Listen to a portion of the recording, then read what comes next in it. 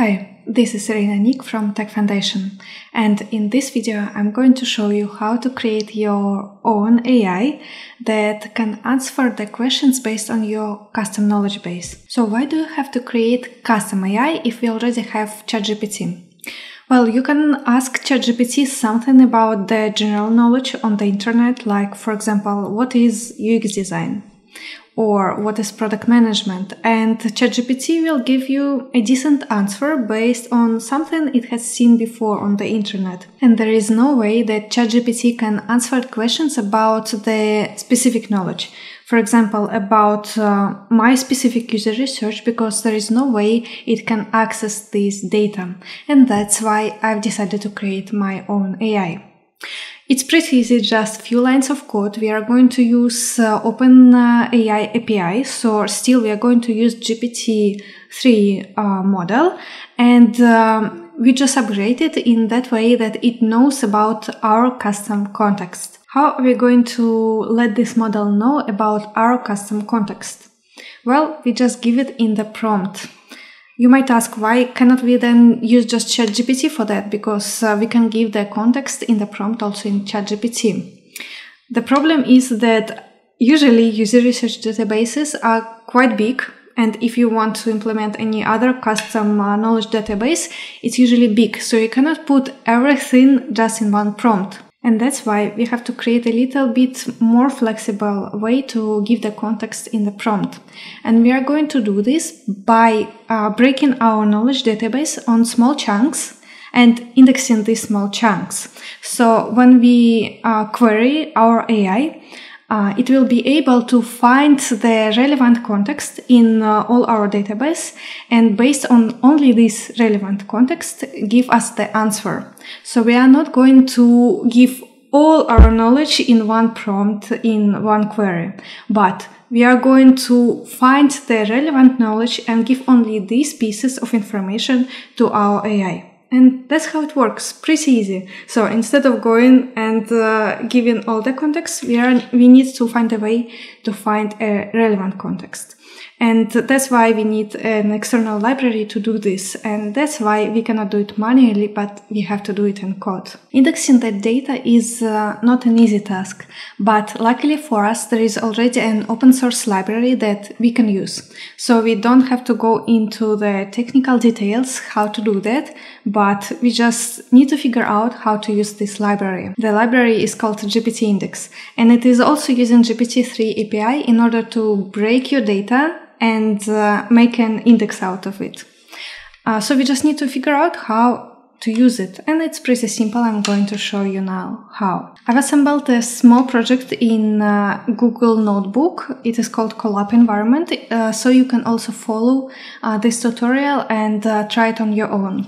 So the first thing that we need to do is to upload our data that we want to index, right? And if you want to use your custom knowledge database, then you need to create a folder here named context data. I've called it context data and then /data, but you can call it whatever you want and then just change the name here. So you create a folder with all the files from your knowledge database, and it will be there. I've prepared already a folder for you that we are going to use in this tutorial.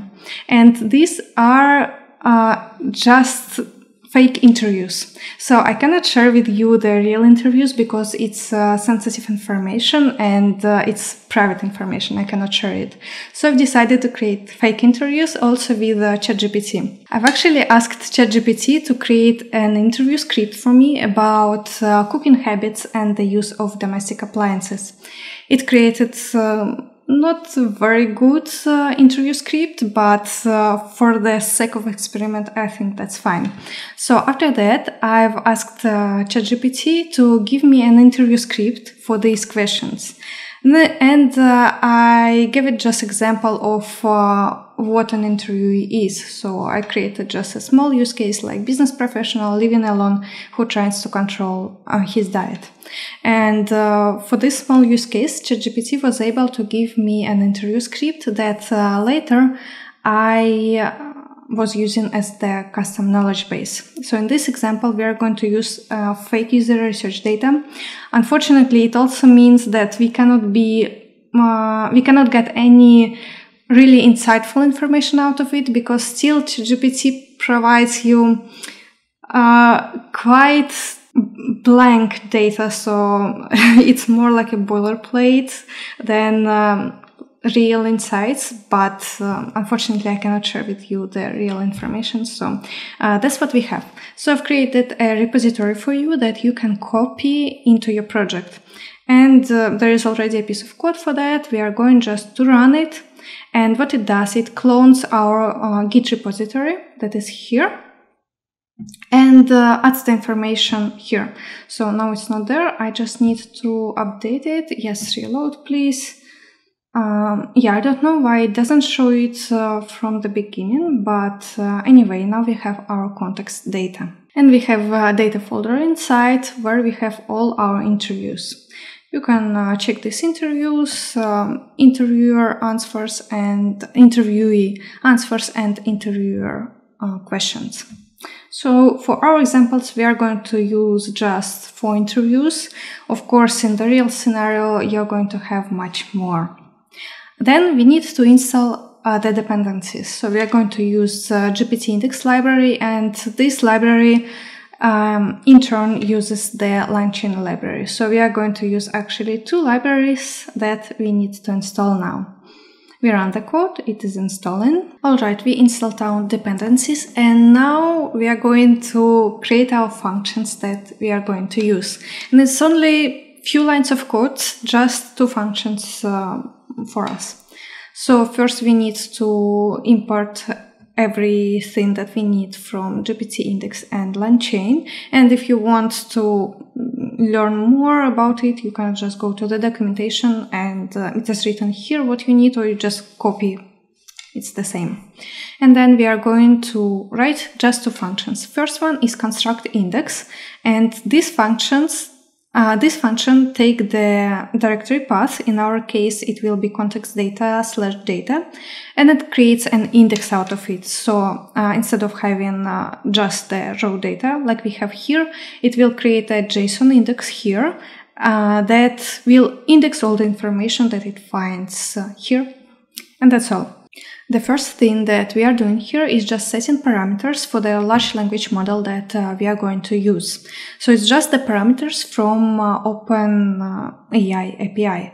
And you can also find the parameters here, so maximum length, the temperature that is responsible to how the answer of AI is different from one another. So if you ask the same question, will it be always the same answer and then the temperature will be 0, or will it give different answers and then the temperature will be higher? So you can read more about the settings for large language model in the OpenAI API documentation, and you can then play in the playground, just asking questions to AI, for example, what is UX design, and then checking what answer it will get.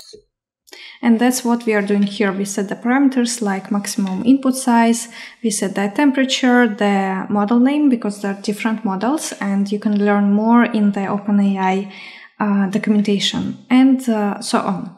So after we set all the parameters, we are going to use the functions that are defined in the GPTIndex library.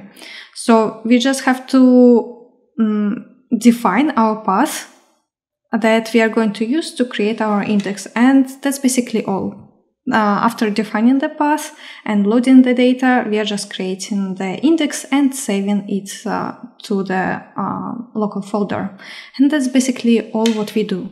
Just loading the data, running the index, and then saving the index in JSON format here. And then we have the second function. And what it does is only querying our AI model with the question and the context information. So we first identify the index that we are going to use, and then just querying the AI with user input. So here we ask a user to input something, what we want to ask our AI, and then we just query our AI with the context information and displaying everything in Markdown format. So pretty easy. We just have to run this code.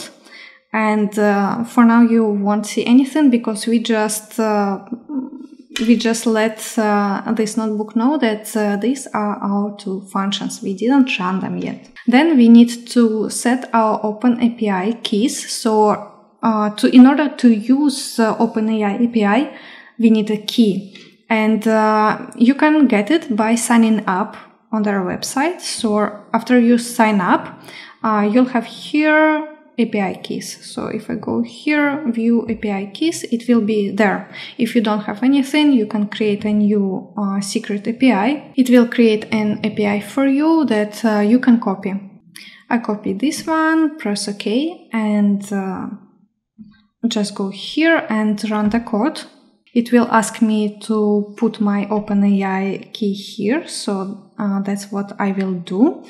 And you will do as well. I won't show you my key because you need to use your own. And the reason for this is because using OpenAI API is not free, but it's relatively cheap. So for example, for all my experiments, I've spent only 14 cents and you'll get $18 for free. So they call it credit, but whatever. Now it's time to construct our index. So remember, we defined the function here, construct index, and now we just need to run it with the path of the data that we want to index. So in our case, it's context data. So let's run it.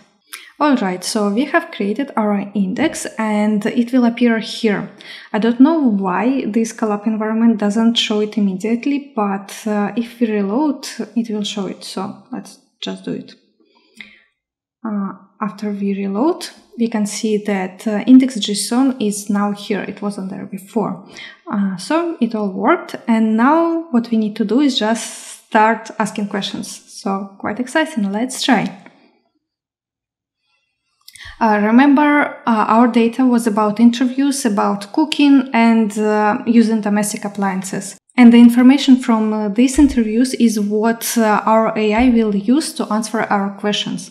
For example, I can ask what people like about cooking at home, because the interviews were about cooking at home and we were asking this question to our interviewees. Let's try to see what it will answer. So it answers that people like cooking at home because it allows them to relax and unwind after a long day. It's healthier and more affordable than eating out and so on. So all this information was mentioned in our interviews. Unfortunately, this time it didn't break it down, but we actually can ask our AI also to break it down into clusters, and then it will be easier for us. Or for example, we can even ask to brainstorm something, for example, marketing campaign based on our interviews, and already use AI to brainstorm something about our project.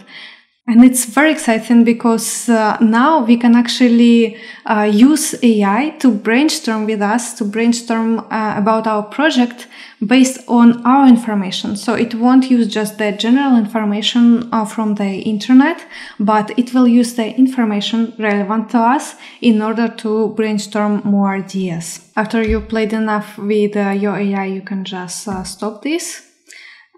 It will show you the error, but this is because we just stopped this code from happening. So it's not the error, just the keyboard interrupt. So don't be worried about it. And that's it, just few lines of code. Actually, the only thing that we do, this is the installing dependencies. Let's close it. It's just this one. So we just define the functions and that's all. And then we just run the functions. I hope this video was helpful for you and now you're able to create your own AI that will use your custom knowledge base. Don't forget to like this video and subscribe to the channel because here you could find a lot of relevant and free information for designers.